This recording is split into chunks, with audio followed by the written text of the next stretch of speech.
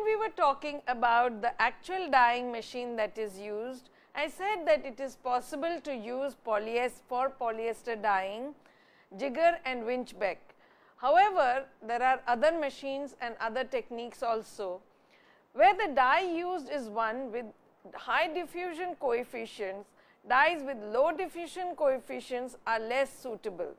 So, whether we are using jigger or whether we are using winch beck, we need to understand one very important fact, that the dye or the dispersed dye that is being used must have high diffusion coefficient, and therefore should avoid the dyes which have low diffusion coefficient, because they will not be found suitable for jigger and winch machine, because there is no possibility of creating any high temperature, high pressure. However, uniform heating of the fabric presents difficulties in jigger due to loss of heat in the open system. Even when it is heated to 100 degrees, the temperature available to the fabric is only between 80 to 90 degrees. And as I told you that polyester requires high heating. So, therefore, jigger is not one of the best machines, but of course, if one has only jigger in the dye house, it is possible to do polyester dyeing in that jigger itself. The conditions with winch beck is dyeing is much favorable as compared to the jigger. Even dye auxiliaries play a very vital role. The role of dye auxiliaries such as carriers and leveling agents in the dyeing of polyester fibers with dispersed dye in high temperature dyeing machines is well known, because you see, unless and until these facilitating chemicals are added for swelling of the fiber, for the dispersion of the dye molecule, it is not going to get facilitated even at high temperature and pressure. Calculated and optimal dose and application of the auxiliaries were documented by calculating the acceleration factor, that is equal to A, and A is equal to dye exhausted with the auxiliary upon dye exhausted without the auxiliary. Then only we can know the role of the auxiliary. Suppose if I say that A is a good swelling agent, A is a good, B is a better carrier, will you believe that? There has to be some scientific data to assure that A or B are better, and in order to find out that, the best practice is to find the acceleration factor. Is it accelerating?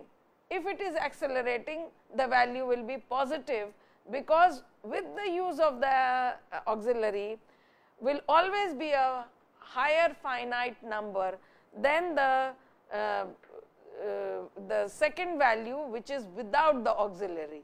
And if there is the rate of diffusion is enhanced, that means there is an acceleration. So, that is how the role of auxiliary in dyeing is ascertained. Leveling agents act in a similar manner as the carriers with respect to the interaction with the dye, equilibrium effect and migration effect. So, they play a role of creating the evenness, although the dye has diffused, but it needs to be dispersed completely on the even surface, and this is done with the help of these carriers, and because they affect the equilibrium effect and the migration. The dye must migrate properly onto the entire surface. They do not interact with the fiber, thus have no role in accelerating the dyeing process. They are just facilitator. They are facilitating the process, but they are not actually playing a direct role in that. They also have lower effect on migration as compared to the carriers.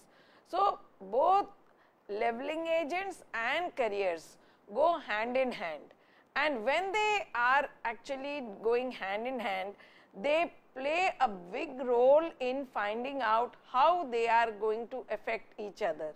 And when they both are added, they have an overall effect on the dyeing process. High temperature dyeing.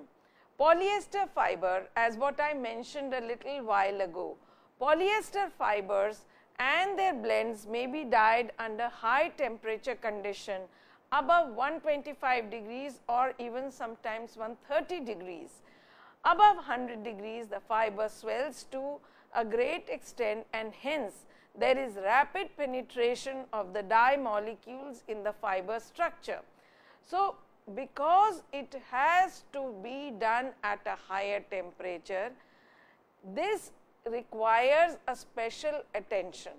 We were not heating at 125 degrees or 130 degrees when we were talking about natural dyeing and natural fiber dyeing, but this fiber being hydrophobic needs some special attention and some special treatment.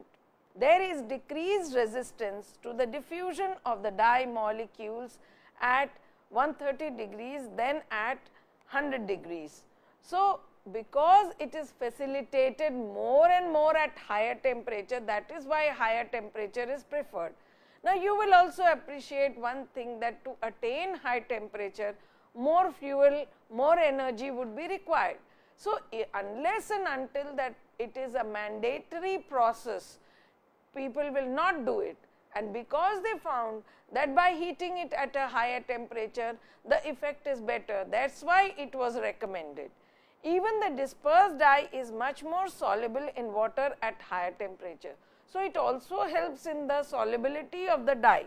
So, dye solubility and the dye dispersion, everything takes place well at 130 degrees as compared to 100 degrees. Therefore, a company came up with a new process called thermosol dyeing. Now, DuPont introduced this dyeing method called thermosol dyeing, which was meant for nylon, polyester and orlon without the use of carrier. That means, they found that there can be another process for the industry, and this innovation was done by a very renowned company called DuPont. Here the advantage taken is that synthetic fibers are considered to be thermoplastic, and when these fibers are heated to a high temperature, they soften, their internal structure is opened up and facilitating the entry of the dispersed dye in the fiber. This plasticizing effect of heat on these fibers is responsible for rapid rate of diffusion of the dye, requiring only a few seconds to a few minutes. This heating need not be done at a very high temperature for a very long time, but only for a short while, a few seconds to a few minutes, without using any carrier. And this really brought down the cost, because as you would recall, the cost of the carrier was fairly high, and therefore, if it can be avoided, the process can be done at a low cost. Now, this is how the pre-treated material was passed through bleaching, desizing, scouring and so on, and then through padding, and then dye fixation in a dry heat chamber, and then finally the dye fix was put into the stenter and then washed off. So, putting it in the stenter actually helped it to get into the thermoplastic material. So, that was the whole idea. Factors that matter the polyester dyeing is dye selection, carrier selection if we are not following the thermosol process, dyeing temperature and time, use of global salt for using as a leveling agent, pre-scouring with anionic detergent or liqueur ammonia, then finally dyeing after scouring with non-ionic detergent and acetic acid to fix the dye. So, this is the order of factors that needs to be kept in mind when one is learning or doing polyester dyeing.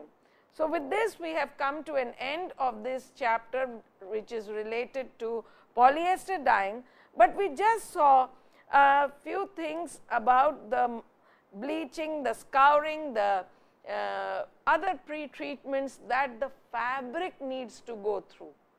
So, we will try to now look at the pre-treatments of the synthetic fibers which need to be carried out before they are taken for dyeing.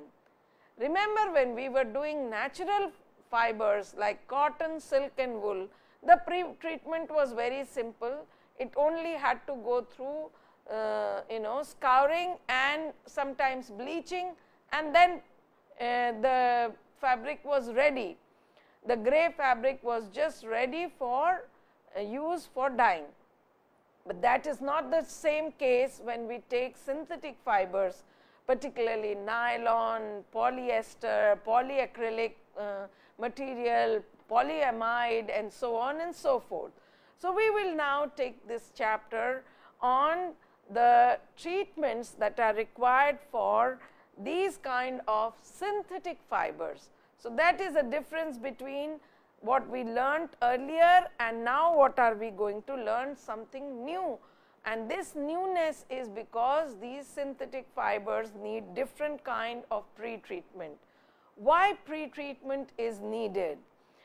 While as a whole this process consists of desizing, process, scouring and bleaching, pre-treatment process basically aim to removal of all impurities found on fiber, especially cellulose fibers, so that the material have a degree of whiteness and they are good absorbent of the dye stuff. This is what we had learned in the previous section when we were looking at the scouring and the bleaching and the desizing of cotton. But that was only when the fabric was bought after it was woven, that all kind of impurities that are adhering on the surface which can hamper the dye uptake, those should be removed. What causes impurities? The raw material is generally containing unwanted matters of fibers and the impurities of the fibers. These impurities are natural impurities, that is, it is the dirt that emerge together in the cotton and other fiber when they are being woven. Impurities from outside, that is dirt coming from outsider yarn of the or fabric, for example, oil, dust, parts of leaves, branch, stain of oil from the machine, etc., etc. Because you see, when the fiber is being woven, there are many places where it is touching the ground, it is not every place is clean. So, it is bound to take up the dust and dirt from the vicinity. The addition of impurities like additional impurities, material impurities of the fluency of the process like oil, starch, these are added to the yarn in order to weave them into the fabric. So, these also needs to be removed. A grey material, this is a usual flow chart. A grey material goes through singeing, desizing, scouring, mercerizing, and then it goes through bleaching, dyeing, printing, or it can go to dyeing, or it can go to printing, and finally to finishing and to the finished good. So, this is the flow chart. So, there are several steps which need to be understood clearly as to what is their role. Now, if one tries to just look at cotton, we did not do this so much in detail when we were doing cotton preparation. We just said, okay, cotton was simply scoured, or cotton was bleached, or bleached cotton was taken and it was simply scoured. But here, apart from scouring, there is this singeing, desizing, washing, and then scouring is carried out. After that, again it can go through bleaching, mercerizing, and there are various options that can be done with cotton. So, but these are the main initial steps are singeing, desizing, mercerizing and scouring. This cannot be avoided. So, let us try to take a look at the grey fabric. Inspection of the grey fabric. Preparation of process be done by grey material before wet processing or chemical process is carried out. First, one has to make an inspection, how dirty it is. Preparation of this process consists of opening and pile up, sewing and inspection of the cloth. Pile up is working to open cloth of grey which still is in the form of roll tide.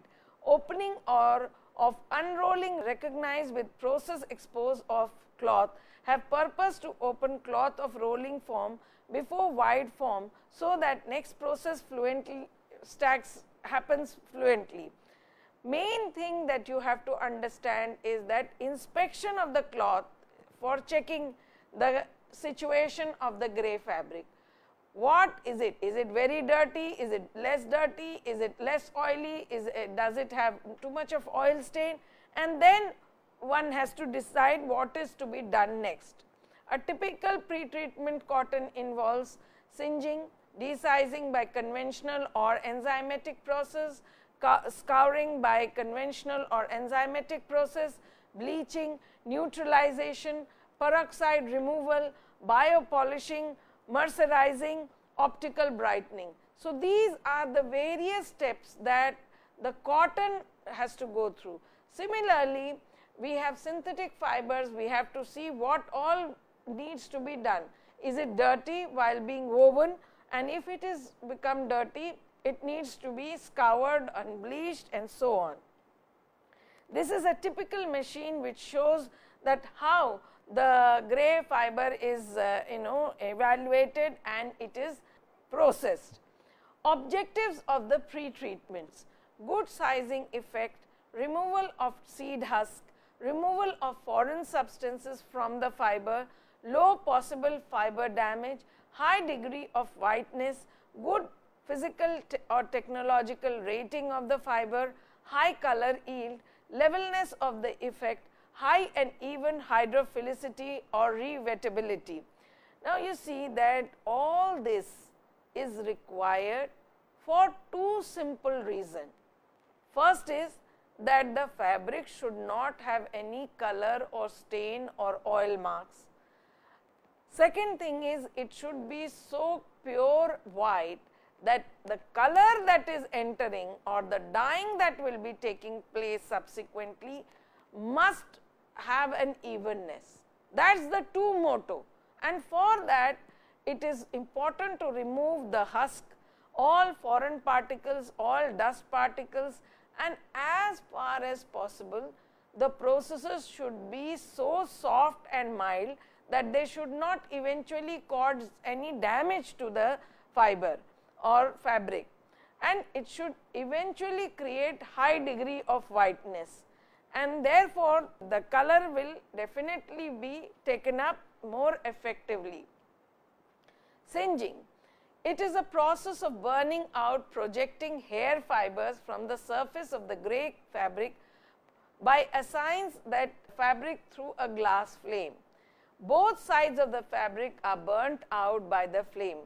It helps in subsequent chemical process of the fabric after dyeing or printing of singed fabric. Brightness and luster of the color and fabric becomes better. Singeing is a process applied to both yarns and fabric to produce an even surface by burning off projecting fibers, yarn ends and fuzz. This is accomplished by passing the fiber or yarn over a gas flame or heated copper plates at a speed sufficient to burn away the protruding material without scorching or burning the yarn and fabric. So, this is a very fast process onto the very heated copper plates or over the gas flame. The fabric is quickly passed. Now, every striation or these fuzz or yarn ends or fabric ends are burnt off. So, that these are the places where the dust actually accumulates. So, if these are burnt off, the singeing would be carried out, and these projecting hair fibers really create a very bad look on the fiber. So, if they are removed by burning it off, and at the same time it does not burn the fabric.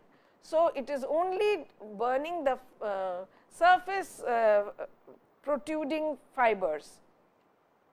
Singeing is a finishing method for smoothing surfaces of the fabrics by burning. A gas singeing machine is normally employed. The gas singeing machine is typically equipped with 4 burners and is capable of singeing one or both surfaces of the fabric. A water-cooled roller is provided at a location opposite to the burners, thereby enabling singeing to be performed without undermining the strength of even thin fabrics. It is important to set a drain temperature of the water-cooled roller in the range of 50 to 55 degrees.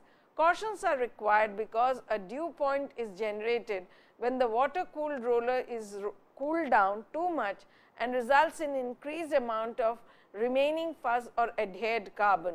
The fabric fed speed is preferably set at around 100 to 150 meters per minute. So, you see that is the kind of speed of the singeing machine, and this is the reason why it has to be very fast. It is a 4 burner system and there is a water cooler. So, that water cooler helps to remove the burnt part as well as it washes off all the dirt and the other particles that are associated with the process of burning. Desizing. It is a process of removing starch materials present in the grey fabric. Generally, enzyme is used to degrade and remove the starch present in the grey fabric. So, the desizing is done enzymatically nowadays. If those size materials are not removed from the grey fabric, then the subsequent chemical treatments on the fabric will be irregular, which will cause defective dyeing and printing. So, because these chemicals which are treated at the time of processing the yarn, from the cotton or from the initial striations of the fabric, when the yarn is being woven, that time some starchy material are added in order to add strength to the yarn. They need to be removed, and that removal of the starchy material by enzymatic reaction is done in the desizing process. The process by which we remove sizes are known as desizing. Sizing is the need for the weaving, but is an obstacle for the dyeing. It can be done by many ways such as acid steep, rod steep, enzymatically, etc. In all these, enzymatic desizing is dominating because of its eco-friendliness and also because of its characteristic, that is, it acts as a specific sites only at definite pH, temperature and concentration. Mainly starch is used as an ingredient in the sizing. So, we know that it is an important part because in order to weave the yarn, this sizing material of starch has to be coated on the yarn. Now, it is like decoating the starchy material, which is done by desizing, and to do that there are many methods to do that, but the enzymatic desizing is found to be the best method. Chemical starch is poly-alpha glucopyranose, in which straight chain amylase and branched chain amylopectin polymers are present. Both constituents of starch are insoluble in water, but they can be solubilized by hydrolysis of these long chain compounds to shorter ones. Thus, under suitable conditions, starch can be progressively hydrolyzed to the following stages. In desizing, the hydrolysis reaction is carried out up to the stage of soluble dextrin only to and not further to alpha glucose. So, from the insoluble state of the starch, it has to be simply converted into the solubilized form. That is all. It need not break down to its smallest component. So, these amylopectins and the amylase must be broken down only till that. And a typical sizing method by conventional method is that in this method we first take the weight of the sized fabric, let that be W1, then desize the fabric, dry and take the weight, let it be W2. After that, the fabric is treated with 3 GPL 35% HCl at 70 degrees, not enzymatically, it is done by acid. For 30 minutes, dry and take the weight of the fabric, let it be W3. Now, total size would be W1 minus W3 and residual size will be W2 minus W3, and desizing efficiency would be calculated on the total size minus the residual size upon total size into 100. So, that is how the calculations are done, whether the desizing has been done efficiently or not, and a typical calculation method has also been discussed with here. Like starch, polyvinyl alcohol is also one of the common compounds. Since it is a powerful film coating sizing agent and because of the ease with which it can be removed, it is soluble in water, it is an ideal sizing agent. So, apart from starch, there is another compound called polyvinyl alcohol, which is also used as sizing agent, and therefore, it has to be removed too. And the removal of polyvinyl alcohol is much easier because it is water soluble. The molecular weight and the degree of hydrolysis are the two primary factors which influence its solubility in water. The solubility decreasing with increasing molecular weight. The desizing of polyvinyl treated fabric involves only 3 steps: swelling, dissolving and dispersing. In contrast to starch, enzyme normally used for desizing starch do not hydrolyze it. The principal steps in desizing procedures are wetting out with suitable wetting agent, steeping for accepting the swelling and softening of the polyvinyl alcohol film, rinsing thoroughly in overflowing water. Desizing efficiency is found in 2 ways, both conventional and modern. So, whether it is desizing of starch or desizing of polyvinyl alcohol, the common method is to remove them by washing it out in or by hydrolyzing it. Then comes the next steps, the scouring step. It is the process of removing natural impurities present on the cotton fiber as well as on the synthetic fibers. The natural impurities are pectin, pectose, ash, wax, mineral components, oil stains. If those impurities present in the cotton fiber or other fibers are not removed, then it will be difficult to dye or print the fabric uniformly. Normally, caustic soda ash is used as a main reagent for scouring of cotton fabric, but we have also seen that scouring can be done by mild detergents as in the case of silk and wool. So, be it any fiber, be it any fabric, this process is common to all. Scouring of special cotton and its influence on the physical properties. Cotton, being a natural fiber, contains more natural impurities in its primary and secondary walls.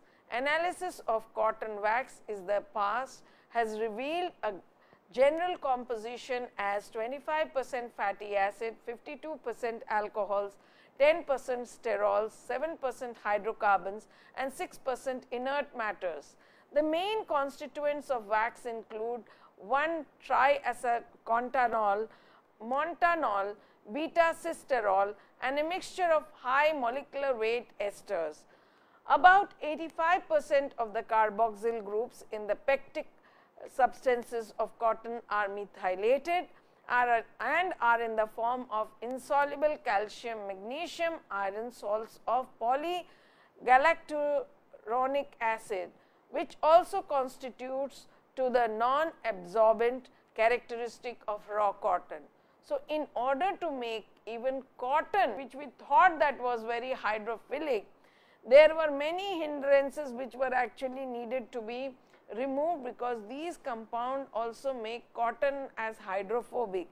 Very much limited literature are available with regard to special types of cotton fiber like organic cotton, colored cotton, but cotton fibers and their effect with alkali scouring and enzyme scouring are the ones which actually change the physical properties, because we need to change these physical properties in order to increase the dye ability of the cotton, and therefore scouring is a very important step.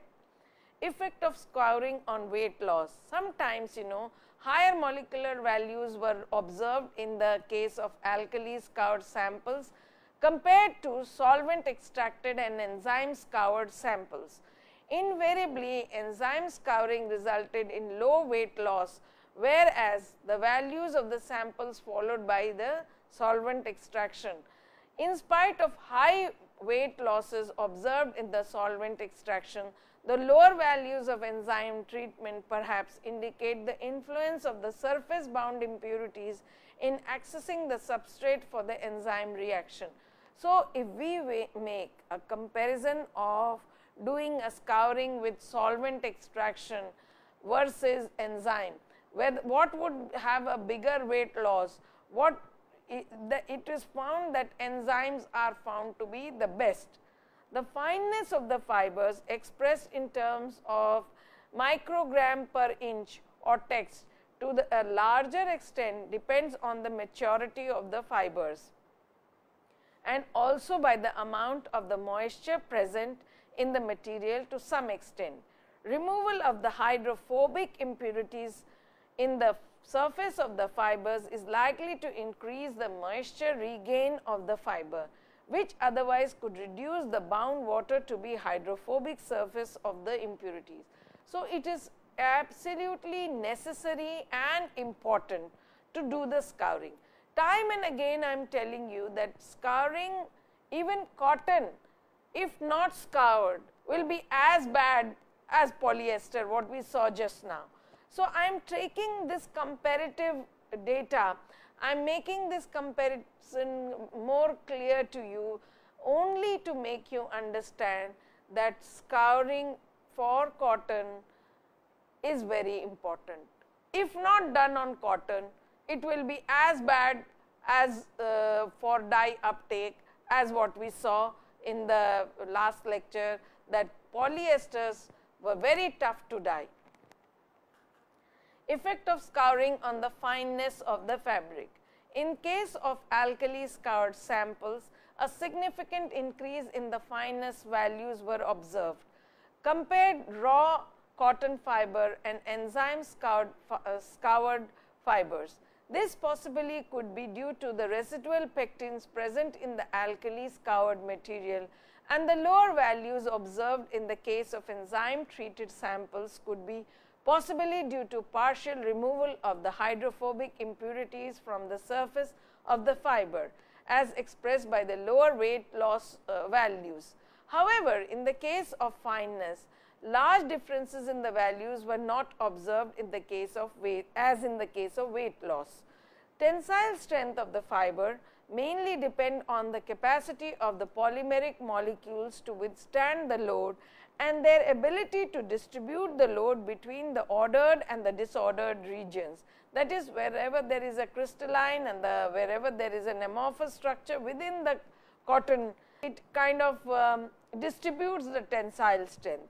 Here the disordered region, that is the matrix, helps to transfer the force to the adjacent ordered regions for better strength realization.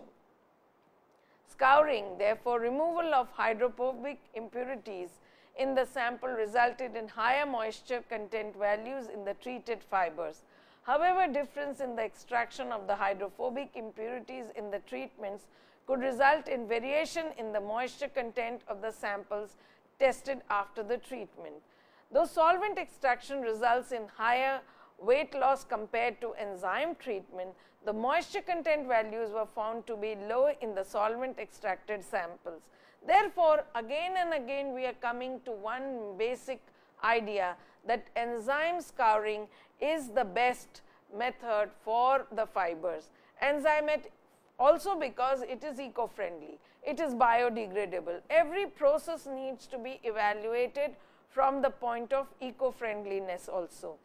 Enzymatic scouring is a widely accepted method in industrial practice. Since the biocatalysts do not harm the cellulosic material, present in the cotton.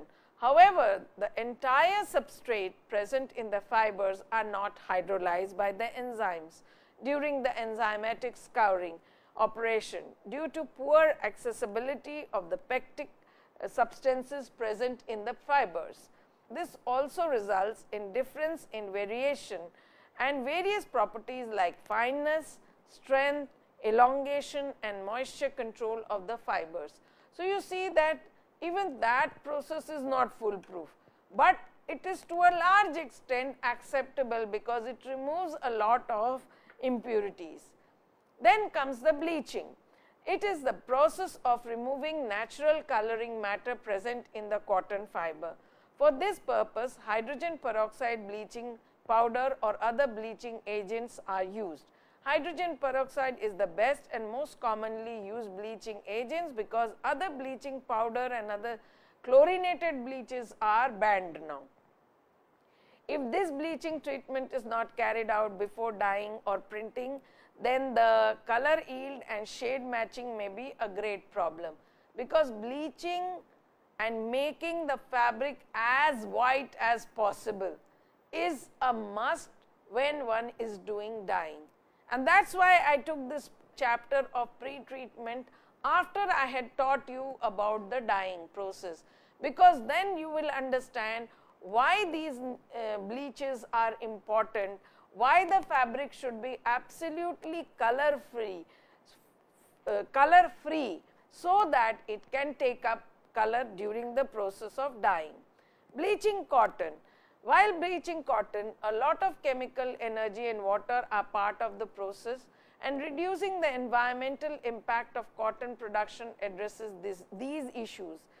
The company called Huntsman has developed a wetter stabilizer that maximizes the wetting and detergency of the bleaching process in one bath, caustic neutralizer and peroxide remover in order to shorten the bleaching cycle, reduce energy and water required and deliver more consistent bleaching results. They have developed surfactants that are environmentally friendly in that they do not contain alkyl phenol ethoxylates, and the system that is both Ecotex and GOTS approved. So, these are certain processes which need to be understood, and new advancements are coming up. And finally, we come to the mercerizing. This is a process chemical treatment, pre-treatment of cotton improves the property and performance of the cotton fabric. The fabric is treated under tension with 20% caustic soda solution, and this process is called mercerizing. Mercerization increases the fabric strength, absorbency power, fabric luster, fabric softness and handling property, and also dye consumption is good when this is mercerized cotton. Chemical consumption in dyeing is also reduced if mercerizing is done to the fabric. So, with this we have come to an end of the chapter called pre-treatments.